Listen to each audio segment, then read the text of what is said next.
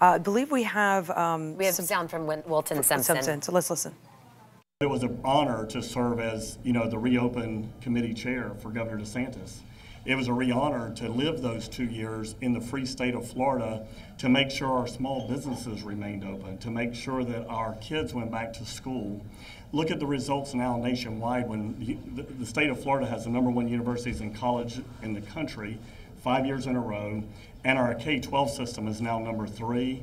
And within a few years, because of all the parental choice things that we've done the last few years, we'll be #1.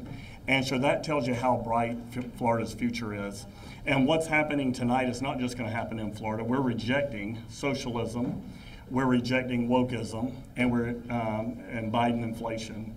And so it's a real honor to be here. All right, hearing right there from the Agriculture Commissioner for the state of Florida, the future Agriculture Commissioner for the state of Florida, Wilton Simpson. And he is just echoing the sentiment that we have heard from Senator Marco Rubio, from Governor Ron DeSantis, that this red wave is not going to just be Florida, but we're going to see this nationwide.